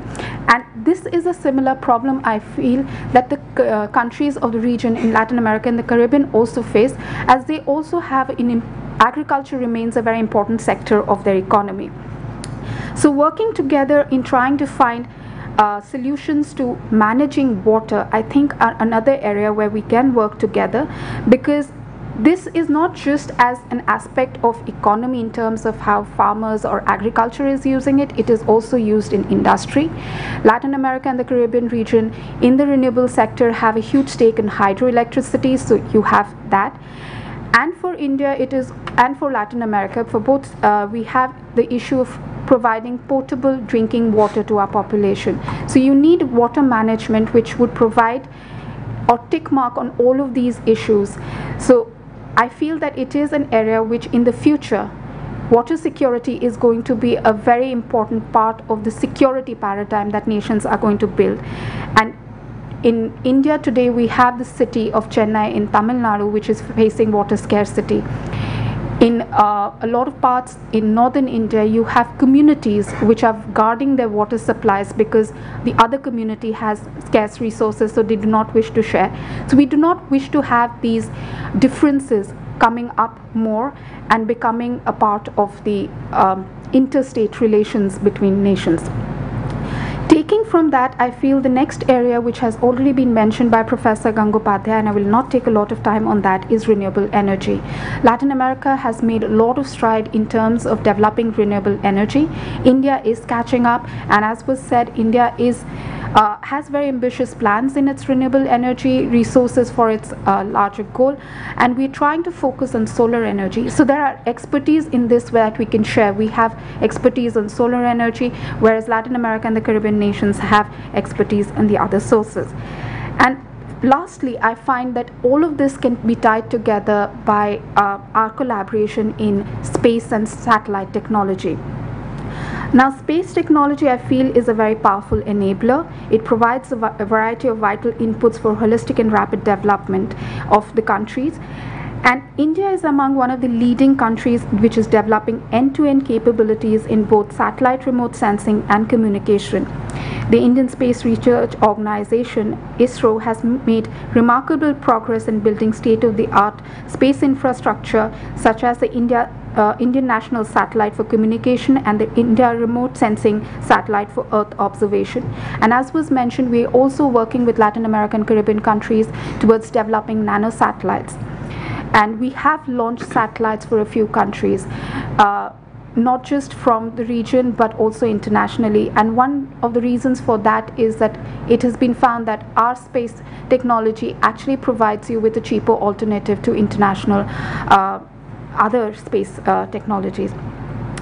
So I feel space technology ties up the other four areas of cooperation very nicely, because space technology can provide you with inputs on weather patterns, which would be very interesting for farmers. It provides you with soil details. It will provide you with the areas where ground recharge, water recharge can be done. So that's your agricultural sector being taken care of. In health sector, India is using IT technology to connect your urban bases with primary healthcare givers in rural areas, because they're the first responders. We are also trying to build a database of patients, so that patients do not have to lug all their paperwork from a small little village all the way to the urban center. That can be shifted electronically. In terms of water security, like I said, we are doing it to identify rivers. We're trying to identify water recharge grounds. So I think space technology or collaboration in this will overarchingly help in the collaboration in other areas that we have. And in conclusion, I would like to say that while we are taking stock of the relations that we share between India and the Latin American Caribbean countries, it is also time that we try to find the next areas of collaboration for the future. Thank you. Thank you very much, Dr. Banerjee. I was particularly interested in your selection of themes. You've covered extensively several themes which are absolutely vital to collaboration between India and Latin America, as indeed between any two peoples or countries or institutions. Health, agriculture, climate change, renewable energy, space tech. How quickly we have telescoped from what I was talking about, the 20th century primarily, because that's when I wanted to comment upon the political relationship being consolidated, evolving, coming to where we are today. And what Professor Gangopadhyay said about the dynamics, the aberrations perhaps, because let's be honest with ourselves, if political relations are not being consolidated to the extent they should be with the effort we're putting in, then why? It's our role, it's our duty, it's our prerogative to question. Now, as far as you're concerned, Dr. Banerjee, what you've pointed out is in fact nothing to do with the political relationship, which means you assume the political relationship has conveyed its blessings and that all these areas of cooperation can and should thrive, which is good, which means that there is a feeling among think tanks, and I hope it's reciprocated in Latin America, because I haven't really participated in much on that side. I hope it's reciprocated, because this is really what would form the bedrock of a solid political relationship. I mean, it brings, there are so many instances, whether it's Embrapa with ICAR, or whether it's the Colombian bamboo mission with that of India. You could find hundreds of examples of collaboration where two countries, India and someone in Latin America, has been collaborating on something as vital as food, nutrition, water, health, etc., etc. Now, whether this is enough, I can't say. So, we come to this dialectical question. Always, is it the political relationship that comes first, or is it the horse, which is the collaboration, that will drive the cart of the political relationship? I think I'd like to open that to our distinguished audience and, of course, to our panelists to comment. I don't know, Professor Gangopadhyay, whether you'd like to comment, because let me try and explain, for if in case I haven't been very specific. The idea here is that we need to strengthen the political relationship. One can ask why. One can ask why because one can assume that the political relationship is excellent. In fact, whenever I write about Latin America, I can hardly think of 3 instances, and even those were aberrations. When Ecuador decided to recognize Khalistan in the 80s, it was an aberration. It was a vice president who had decided to do something, and then in fact they backed off. There was nothing wrong. There was a difference of opinion on our nuclear sort of coming out of the closet at one point, but I think eventually most Latin America, if not all, has come to accept the fact that, look, we are what we are, and so on. We can go more risque and talk about our recent steps taken by the government of India on Kashmir. How will Latin America react on that? Now, there could be several different voices, several different opinions which may not be voiced. But this is directly relevant to the strength of the political relationship. Because if the political relationship is strong, as it was in the case of France, I was in France when the French president told our prime minister, whose delegation I was accompanying, that they understood if we were going to have a nuclear test. They made it very clear. Now here again, this is what the political relationship is really about. Not just funding and feeding programs and initiatives between two countries, and of course strengthening them, but also having that confidence that if I do something or if I ask for something, I will find reciprocal interest on the other side. Now, this is where the real game is, I presume. I mean, speaking as a former practitioner, I would like just to ask our academic friends what they think and how they see it and what they recommend. And of course, anyone from the floor is please welcome to join and raise your hands, and we'll give you a mic. Professor Gangopadhyay?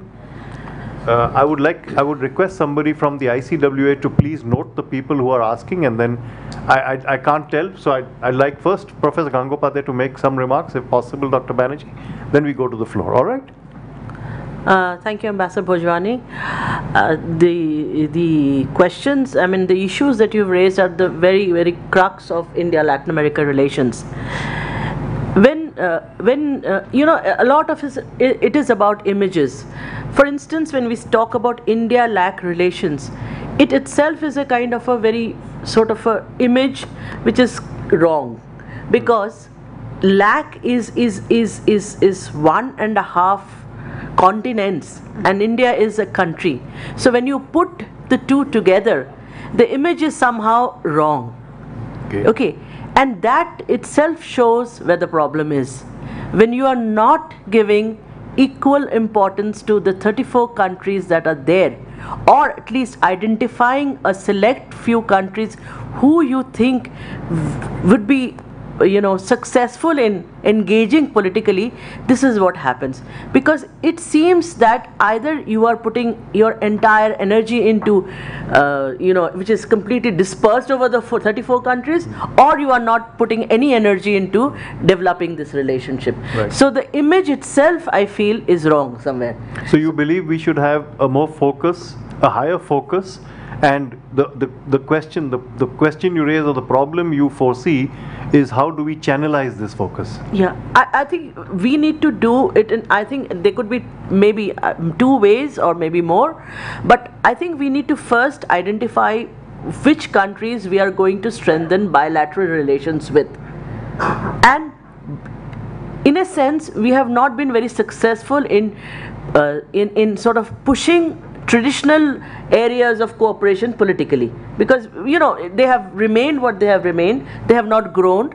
They've been dormant, they've been static, and that could be a problem on our side, it could be a problem on the Latin American countries' side.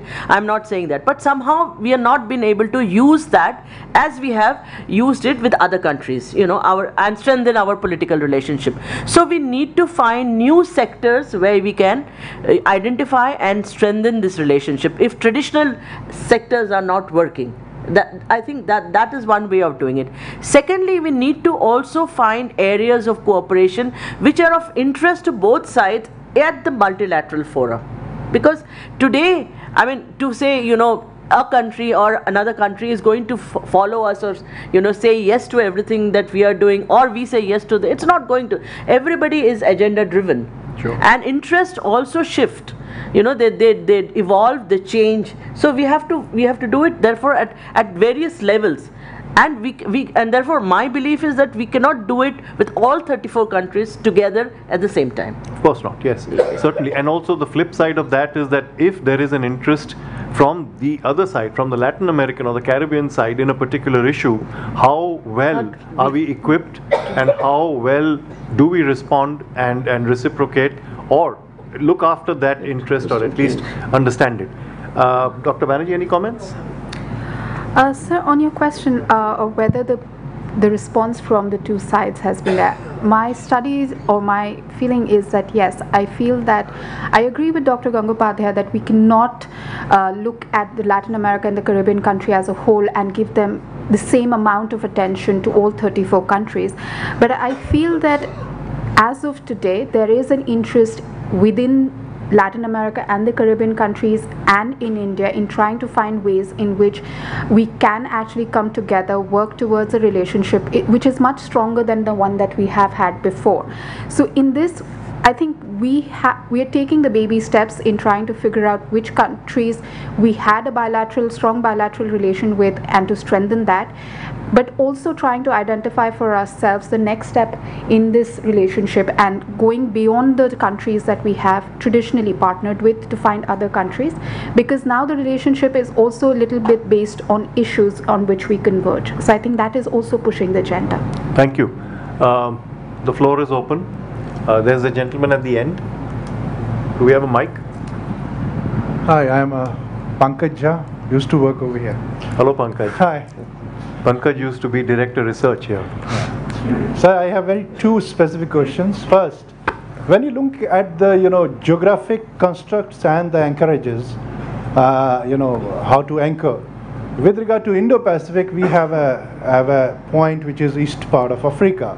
But when you look at the larger eastern part, where we define our basic point of reference with regard to Indo-Pacific, somewhere we are missing. It ends at Oceania.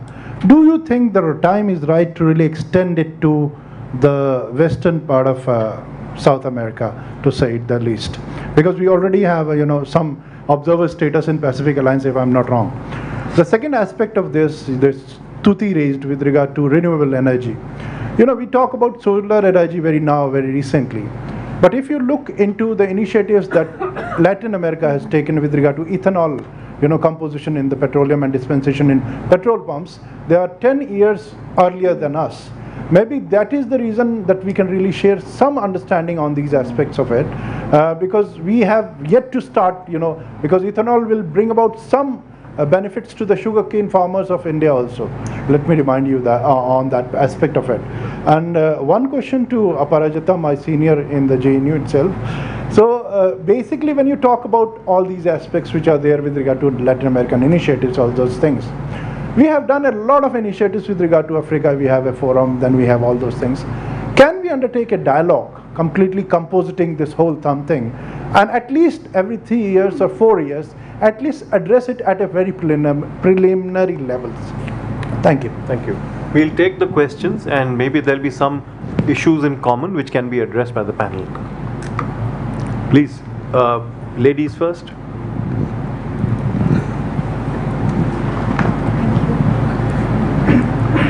Hi, good afternoon. My name is Devika and I'm a PhD student at JNU in the Latin American Studies program.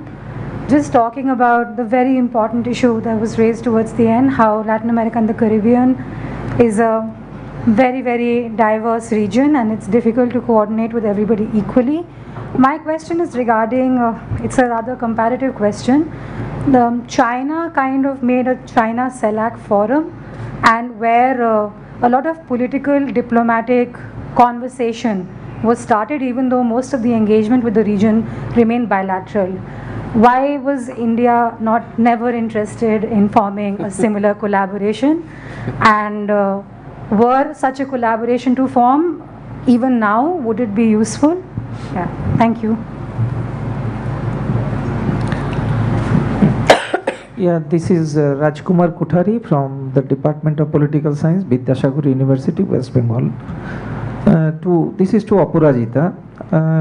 Very nice presentation, both the paper presenters. I compliment and thank both of them. You have given a very extensive coverage of India, Latin America and the Caribbean relations and all.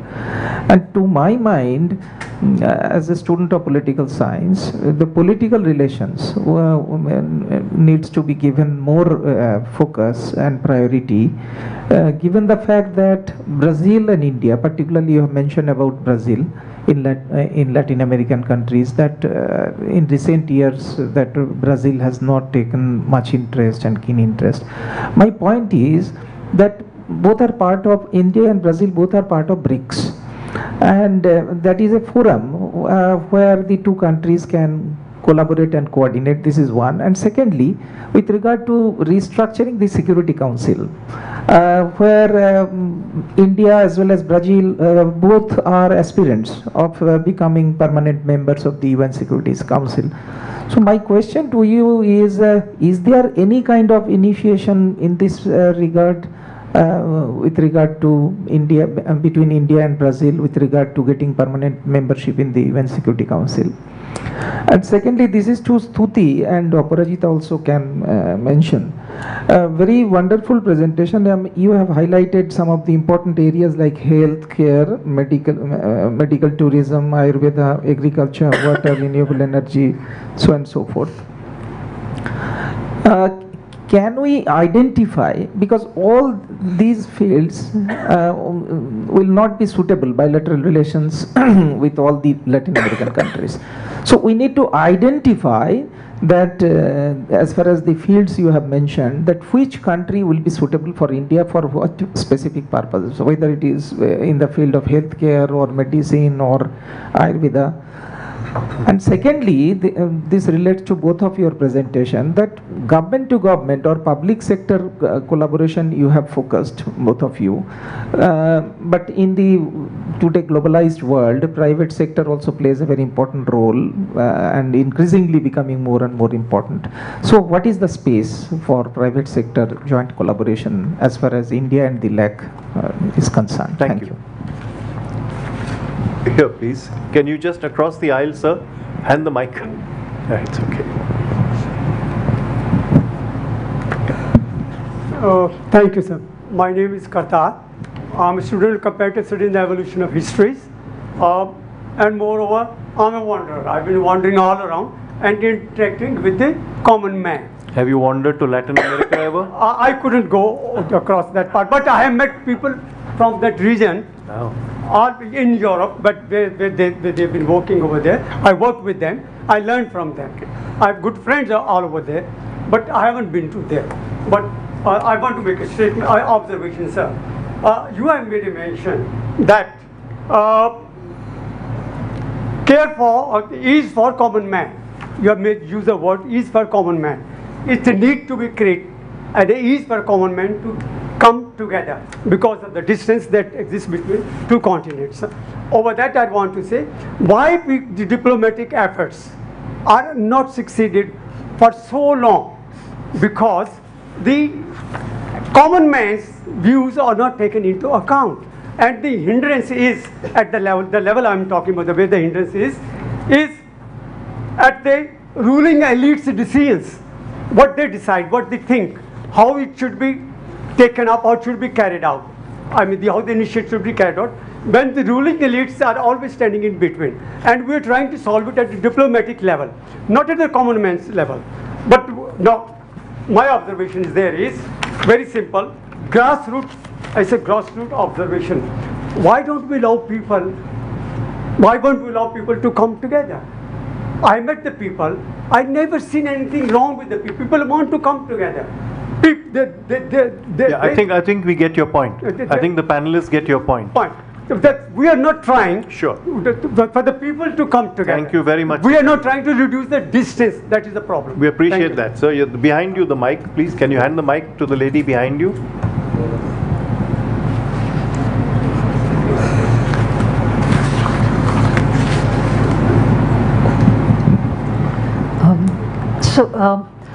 I am a student of literature, so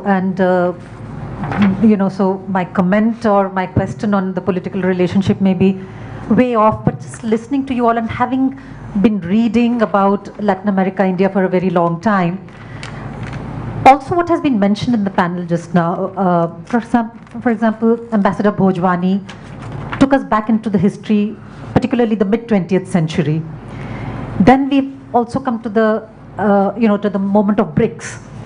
So it seems to me that whenever there have been renewed efforts to have a different kind of a world order, the India-Latin America political relationship seems to be strong and cemented. So if we look at, for example, the post-Bandung moment, though Latin America did not participate in the initial, the Bandung group, as well as, of course, the non-aligned, as you have mentioned earlier, it was just Cuba. And because of very specific historical reasons, Latin America was not inclined to be, half of it was under military dictatorships at that time. But whenever there has been a political will in the Latin American continent to participate in the building of a new world order, I think India and Latin America have seen a strong political relationship.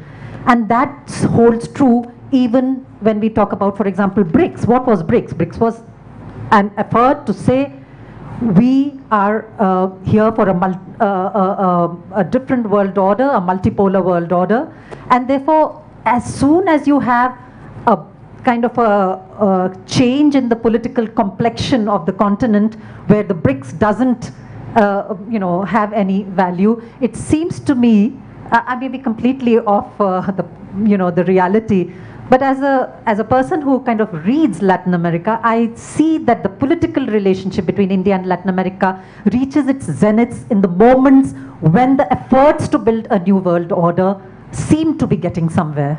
I'd like the panelists to comment on this. Thank you. The gentleman, you're right here. Yeah, thank you, sir. Ambassador Bhojwani, the way you presented very excellent. You said politics leads the economics. Way back when Indira Gandhi was Prime Minister, we used to have very cordial relation with this Cuba, and we are knowing that their health sector is much more better than India, and they can produce much more better vaccines, and their average life is much more better than India. Same is for agriculture. Brazil, they have genetically modified foods, and they are doing well. Same is for artificial intelligence in healthcare. I think we can collaborate with these three, four countries to strengthen our relationship, and we can have a science and technology relationship, particularly BrahMos. Many countries are keen for to have a BrahMos. So why not to strengthen our relationship based on these issues? Thank you. Myself, S.S. Bhakhri from Institute of UN and UNESCO Studies. Well, my question is targeted at Stuti Banerjee, who made a dissecting analysis of the issues pertaining to health, economy, and all that, especially with reference to LAC and Latin America. I would just like to know, having made, this searching analysis of the health problems and the health issues, and all the problems which they create for mankind, individuals and groups. Have you ever studied also that how it impacts the overall GDP of a country, say malnutrition, naturally. Sir, I believe you might be going beyond the scope of this particular session. I would recommend that you discuss this with Dr. Banerjee later, because we've got a lot of people who are interested in listening to what they have to say. If you don't mind, because here we want to keep it to the topic of this seminar, if you don't mind. It is health, nutrition and economy. Of course. I'm sure she'll have a lot to say. Is there anyone else before we go to the panelists? Okay. Yeah. I think there was a question about, is it possible to have a dialogue with like the one we have with Africa? I think that would be a fantastic thing. I mean, the initiative would have to be taken from both sides, and it has to be not one kind of dialogue that happens and then, you know, for number of years nothing happens. But it should be regular, you know, held and with kind of agenda which is doable and workable from both sides. I think the ICWA can begin with it. They used to have a consultative mechanism for India-Latin America dialogue, and that, I think the last time we had it in 2012.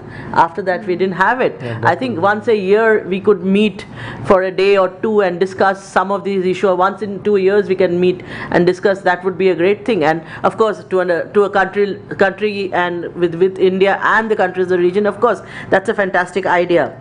If I may comment on this before you move on to another topic, there has been an attempt, as I was mentioning in 2012, there was this charter drawn up in which one of the items was an annual foreign ministers meeting. It didn't happen because of scheduling issues and so on and so forth. Somebody has mentioned about IPSA not taking off or not being that strong. Again, scheduling issues mainly. And now all of this goes back to the political will. My point is that if you have the political will, you will meet. You don't even have to meet, you can pick up a phone. The leaders can pick up phones and sort out issues. Look at our Prime Minister. I think he meets the Japanese, the Chinese, the Russian, half a dozen world leaders twice a year, separately. And then at summits and other ways, he meets so many others. Unfortunately, Latin America has, let's admit it, been off the beaten track.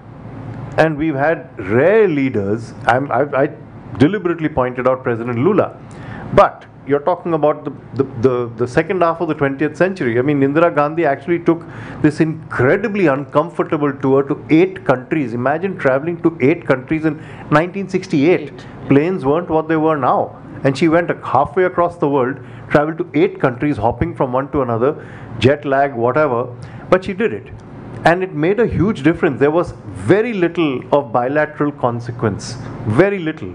Mainly multilateral issues, and not even the issues of today. Terrorism, nuclear, blah blah, climate change wasn't an issue. I mean, there was the new international economic order, for instance, that she discussed. She was talking about nationalism and so on and so forth, you know. So times change, priorities change, but the bedrock, which is the political relationship, if it survives, if it can endure, then you will take care of anything that comes your way. I mean, I'm sure academics here would know better than me to give examples of, say, India and one or two countries where the relationship, the bedrock has been so strong that it's endured despite all. But unfortunately with Latin America, there's distance, there are priorities and so on and so forth. So we come back to that central feature. Sorry to interrupt you. So I think somebody had asked me whether the CLAC kind of forum, can it be possible with, I think it was you, with China can do it, why can't we do it? That's the whole question. The entire, I think the session is about why we can't do it and why don't we do it. Ambassador Bhojwani is hit it on the nail, which is that the fact that we somehow lack political will, and the political will is not of a government, it has been a series of governments. Somehow when you don't have the political will, then distances make a lot of problems. Then distances, geographical differences, all this adds to that works both ways, huh? That works both, it works both ways, because I've seen CELAC meetings that have taken place and the agenda is, it isn't strong. You have to have a strong agenda. You have to have both sides coming up and saying, look, this is an issue, this is an issue, this is an issue. Let's do this. Instead of taking the easy way out. I think diplomats have a large role to play here, and not just the political leaders, because let's face facts, a political leader will take 4 trips a month, 8 trips a month sometimes. He doesn't have it in him to know exactly what he wants to talk 2 weeks from now with the president of Brazil. He will need a brief. And the Brazilian president on his side will need a brief. He will need to know that, look, these are the main issues. Otherwise, leaders, whether they're Narendra Modi, who's very sharp, or whoever, will have 18 countries on which they may know exactly what they want to talk about. But even that won't cover the entire agenda. So how do you expect them to go to an Argentina or a Mexico or a Brazil or a Chile or a Colombia and say, okay, wow, I know what I'm going to talk about. This is the work of the diplomats. Now, on both sides, this has to happen. That's where the whole point of the political relationship, that matrix, if it doesn't exist to start with, if diplomats aren't talking to each other freely and saying, look, I have this problem, you have this problem, this is what we need to do, this is what I can do, what can you do on your side? And then by the time your leaders meet, you already have an agenda that is so strong, you have the minutes almost ready. That's how diplomacy works. Sorry to come in with this, but I feel very strongly that we waste opportunities. So I think they're completely absence of interest to identify or so the lack of political will is probably the reason that we see that the political relationship between the two sides has not consolidated. It has remained where it was. It's there. It's not a bad one, but it's certainly not gone beyond that. Okay. And of course we don't work like China, because once they're determined to do something, they don't care what they're doing and who's doing, but they will follow it up. And you can see the number of visits the Chinese ministers make, the officials make, the kind of the white paper that comes out on Latin America. We don't do anything. So I mean the problem is there. So I mean the political will is completely missing. I think there was a question on BRICS and G4 and all. The question is, of course, BRICS is a larger group, and I don't think we discuss bilateral issues in BRICS. And India and Brazil, I think you asked that question. India and Brazil are anyway together as G4 together, asking for reformation and restructuring of the Security Council, where they have a right to veto and they are permanent members. I think there is no problem there. And vis-a-vis, and the third part of the question was, I think, about the private sector. I think there's an entire session tomorrow on economics, I think, which will talk about why economic sector is actually where you see the growth and development of the relationship, and not the other way. Ambassador Bhojwani said, politics, and it's ultimately the political decision which makes economics go around. But in the case of India, Latin America, it's the other way around. It's the economics which is actually, to a certain degree, blooming and flourishing vis-a-vis when you compare it to the private sector. And Professor Sonia's question, that at different points of world order, you see, suddenly the relationship becomes strong. But I think also in the case of India-Latin America relationship, a lot of it is personality driven. So you have Lula, and then you have this relationship, suddenly you have this boom in relationship, and we are doing great, they are doing great, India-Brazil relations is doing great. And when it is not doing great, we don't know what we are doing. Now, we don't know, because we are completely helpless in a sense, because we don't have that kind of expectations that we had with Brazilians, with any other country, because we did not cultivate that with any other country in the region. So suddenly we don't know what we are doing, because we are completely lost. So I think it's also personality driven. So I think personalities are fine, but I think we need to have a mechanism that it continues when personalities are not there. So there should be a sort of a structured, consistent engagement that is required, rather than in sporadic, when somebody comes and who likes India or does a great thing about India or identifies India, or vice versa, we identify a country in the region. I think that is also one of the things. It's my personal opinion. Dr. Banerjee? So the two questions that were raised, one was Pankaj sir's question on the Indo-Pacific area. Now yes, we have defined the Indo-Pacific going from the coast of Africa to the coast of Americas, and I personally feel for the moment the concept for India somehow, like you rightly pointed out, ends at Oceania. But within the Council, we have started looking at how this can now be extended onto the coasts of America, especially in Latin America. So we from the Council are starting to build a dialogue with our partners on the other side in trying to engage them and gauge from them what they find or what they feel of this concept, because as of now the countries of the region haven't really enthusiased to the idea or haven't really brought out what they find or what they want from the concept, what are the contributions, how they do they view it. So I think that because it is a concept which has come from within the region, like India has been one of the stalwarts in it, it is up to us to take that dialogue forward, and we hope that I personally hope that in the near future we would be able to take that dialogue to the countries of the region. If I may also, Stuti, basically the Indo-Pacific indirectly stretches to Latin America's western coast through the APEC, yes, of which we want to be a part, but we are engaging in any case. Also, our associate membership or observer status, if I'm not mistaken, with the Pacific Alliance has given us a lot of traction with 4 countries of the western seaboard of Latin America. And I think eventually, yes, it could be, it's an interesting concept, Pankaj, that we could perhaps think of an Indo-Pacific that would extend to the southern hemisphere also of the western Pacific, of the eastern Pacific, or is it western Pacific? Eastern Pacific. Anyway, western. Okay, so the basic idea is that I think here you will need volition on the part of the Latin American countries. Are they interested? Because Indo-Pacific also is a concept that has been created with a certain perspective. And are they interested? I mean, would you want to contribute, would Chile want to contribute its navy? Would Colombia want to have joint exercises, etc., etc.? You know, these throw up questions which are very valid. And perhaps that was behind what the question that you asked, that will it eventually encompass Latin America also? And very interesting sort of perspective. On Professor Kothari's question, yes, we have certain identified countries. For example, in Ayurveda, Suriname has a lot of inputs on traditional medicine, so we're working with them. As I pointed out, Caribbean, they have smaller land holdings together. They have been able to increase the yield and reduce usage of pesticides. Renewables, we're working, there is Brazil and Peru, which are forefront there along with Chile, and we're working on satellite with Colombia, Mexico and other nations. Thank you. Thank you, Dr. Banerjee. I'd like just to comment finally on the gentleman who I had to cut short, sir, your point on the common man. In fact, there are many things that have been done by governments of Latin America and of India for the common man. In fact, most Latin American governments have almost eliminated the need for a visa.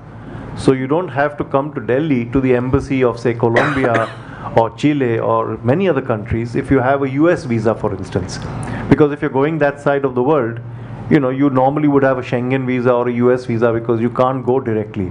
So a lot of them have taken the very, very sensible decision of saying, look, if you have a US, Canadian, Schengen visa, you come in for 30 days, 90 days, you can be a tourist, no problem. That's a very good step for the common man. Also, we have lots of scholarships that are being offered.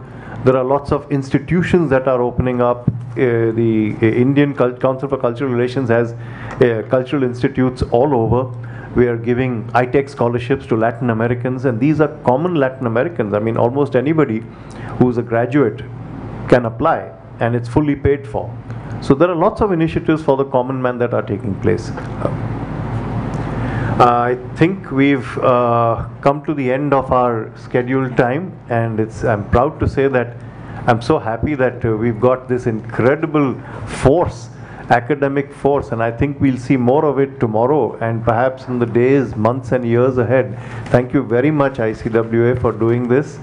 I'm personally very, very inspired, because when I started out in Latin America, it was hard for me to find a book to read, a book written by an Indian.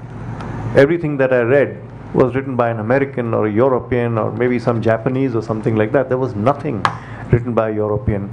There were some books written by Latin Americans touching upon India, but they were mainly mythological, spiritual, yoga, etc., etc. There was very little that I could read. Even now, I'm not sure. There are some analysts, they've grown, and they're very serious analysts, and I think this is what we need to do. We need to get all of this strength together. That's the bedrock, that's the matrix, and above all, focus on what I would say is the political relationship, because if that, there is absolutely no political problem between Latin America, and I say this consciously, Aparajita, there is a Latin America out there. There is a spirit of Latin America, I feel. Maybe I'm wrong. But that spirit persists because different countries of that region talk to each other and they understand from each other what is India's priority, what is India's weakness, what is India's opportunity, and what India can offer them. And that is Latin America. Now we have to tap into that Latin America, we have to present ourselves to that Latin America, and then of course bilaterally, issue by issue. But if we do that, and if we consolidate that relationship, if we convey that trust, which India can easily do because we have virtually no problem. We don't even have migrant communities who are headaches for the Latin American countries the way they may be for Malaysia or whoever. Nothing. There's no problem. So we need to develop on that and we need to strengthen it. Thank you all very much for bearing with us, and thank you again ICW. Thank you so much, sir, for guiding the panel and the session. I thank you all for being present here today. Please join us with some tea and refreshments, and tomorrow we start at 10 o'clock, so I invite you all again for tomorrow's sessions. Thank you.